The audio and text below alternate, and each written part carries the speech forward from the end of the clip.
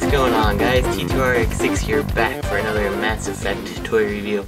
And today we're going to be taking a look at the Wave 2, or Series 2, Mass Effect figures. And I just wanted to I left Garrus in the packaging here. It's essentially the same as the old packaging. You just have Mass Effect 3 written in the top and embossed there. There's the back of the package. Again, this is already open, and we'll come back to that a little bit later. Inside the package on every one of these is a card with a code on it, similar to this one. And yeah, I've already redeemed these codes. What you end up getting are collector's packs for Mass Effect, the online multiplayer. And actually what they are is stuff to, you know, unlock stuff in the game.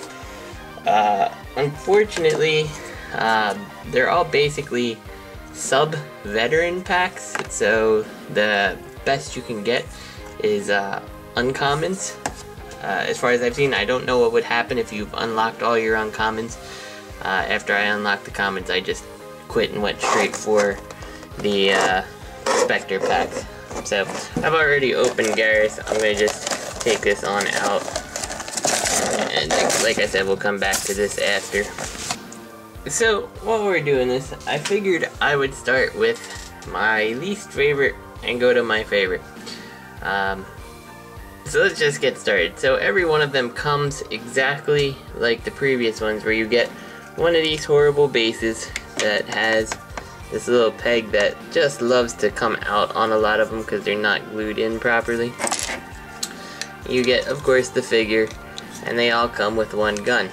So I said I was going to go in the order of my least favorite to most favorite, and here we go. We'll start with Miranda.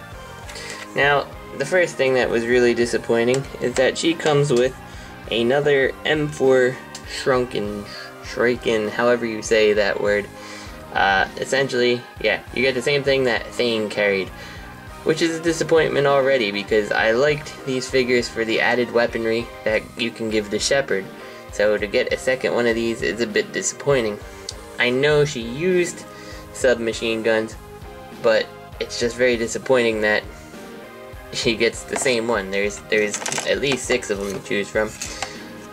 This one disappoints me a lot. Now, she does have probably the best arms of any of these toys. But if you were expecting to come from DC Direct to this line and see some greater articulation, sorry, it's not here. These are, again, statues with a lot of worthless articulation. Miranda also has, apparently from Mass Effect 2 to Mass Effect 3, become clinically depressed. And so she's always looking down like this. Now her head is on a ball joint, and you can put it back, but her hair is in the way, and it entirely blocks that movement. You can turn it left and right if you can get her hair past things. That's about as far to her left as she's gonna look, and you get a little more articulation to the right, but it still doesn't help you raise or lower the hair. Some of this black paint you can see here is already rubbed off on mine. The arms, like I said, best part. They go out full 360. They do have an upper rotation, a decent elbow, and a wrist rotation. She's got no hip articulation. She's got, well, this is as far back as her legs can go, and then she can move them forward like that. There's no in and out on her legs, so she's stuck like that. And she's got this knee articulation, which is worthless because you can't do anything with her knees, so, or with her legs, aside from that, so you can give her some really stupid looking running poses, I suppose. Yeah, and besides that, I don't like, and it may not show up on camera too well, her face is a different color than her chest here, so she just looks odd, and her eyes are off, which is something I expect on action figures, I guess, but I don't know, still disappointing. The other thing is, to get all these suit details, you can tell they did a paint wash on them, but then you get down to the lower spots and the paint wash was way too heavy. You have extra paint just lying around. So again, you just have a figure that makes a pretty good statue who's looking pretty depressed at this point. And before we go on, as noted, she does come with the M4 Shrunken. She can, or Shepard can hold every weapon that comes in this set. So let's move on to Mordin. Now, I really like the paintwork they did on Mordin. I don't feel that his paintwork is sloppy like Miranda's there. Mordin comes with the M5 Phalanx pistol, and he holds it pretty nice. It's pretty nicely detailed. Looks like it's got some of the extensions from Mass Effect 3 going on. In terms of his articulation, we'll take him off this little base. You do have some head on a ball joint at the bottom of the neck, so his neck never really looks all that strange when he's looking around. Can look all the way around 360 there. His arms are on some strange kind of ball joint, so you can kind of get a little bit of movement out of them back and forth. They will rotate all the way around, though very, very stiffly. He does have the upper rotation, again the elbow, no wrist. And it's interesting, I don't know if the details are really going to pick this out, but he's got a hollow arm with almost what looks like pistons inside there. I really can't get, there you go, you can kind of see it there.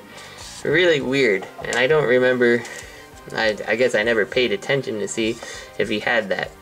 No waist. The coat here is a flexible material, but it's not coming off of the figure, it's glued in place. He can move his legs forward and back a little, but you're hindered by his coat. His legs have very minor articulation in terms of the knees. You're not going to get him back any further, but you can put him as far as like that, no foot or anything. The only thing that it's really good for is if you want to give him a walking pose, you can use that articulation to kind of stagger his legs like that. But yeah, the paintwork and everything's really nice on Mordin here.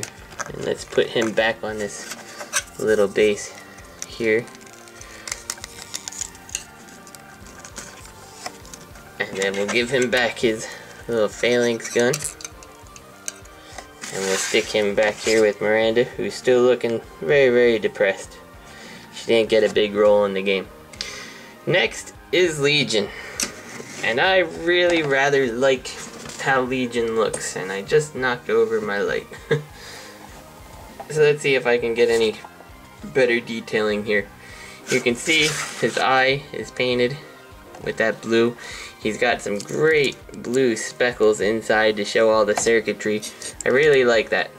He does come with the Mantis gun though, which is very strange because I always assumed that the Widow was more his gun, but fortunately that comes with Garrus. But yeah, you do get the Mantis here, pretty nicely detailed.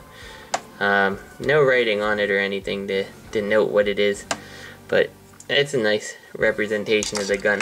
Now, this is why I wanted to bring up this piece of paper again. So notice on the back how Legion is holding the Mantis, where he's got kind of that one arm forward and he's holding it, you know, kind of like you would when you're just holding a sniper rifle at a stationary position.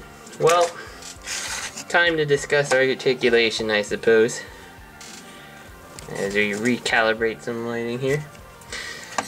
His arm cannot move in a position that he can get that pose. There's no rotation in and out to facilitate that. If this arm could swivel here inwards, you totally could pull that off, but as it stands, there's just nothing you can do. He does have the antenna piece. You have to plug it in when you get him. It's a separate piece.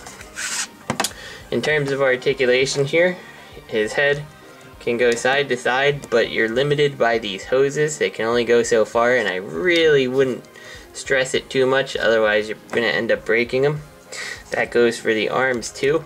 They can go in and out and rotate, but again are limited by the hose.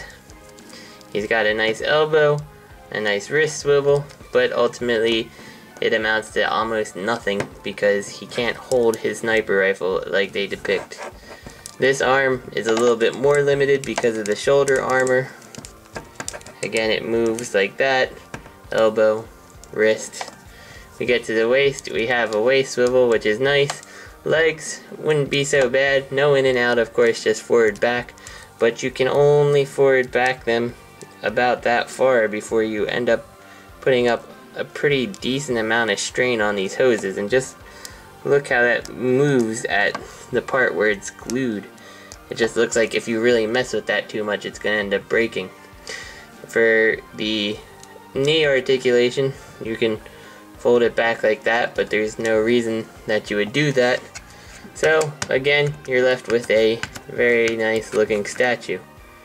Now, unlike some of the other ones, this guy has a really nice paint job. So I can kind of, you know, get away with him being a little more statue-like, because it looks like something I wouldn't mind just showing on my shelf. Just because he just is a really solid looking figure all around. The paint apps are very nice. So we'll put him back and we'll get to Garrus, who I opened, who would have been my favorite if his hand wasn't broken off in the box. So I'm gonna have to call and see if I can get that fixed. But the way he was held in, you couldn't tell, but as soon as you got him out of the plastic, this fell off on its own. Which stinks, because that is his sniper rifle holding hand, which he holds really well. Again, you got the Widow here, and it's a very nice incarnation of the Widow. It's definitely got the most paint apps of any of the guns. Now, I think in these sets, they always pick one who gets better articulation and better detailing. In this case, it's quite clearly Garrus. He's got a lot of face paint on him.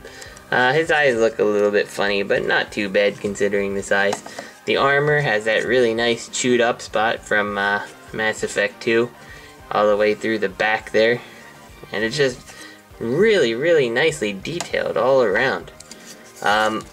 He has the articulation that resembles Shepard's the most, as he's got in and out movement here. Not much, but it suffices. He's got a 360, he's got an upper swivel, he's got an elbow, and he's got a wrist. Again, he has all that articulation on the other side too.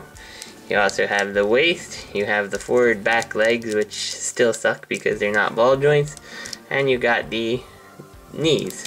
So they did a really, really good job with him comparatively to the rest of the wave. It's just too bad that his wrist is broken right out of package on mine. So hopefully yours is not broken when you get yours.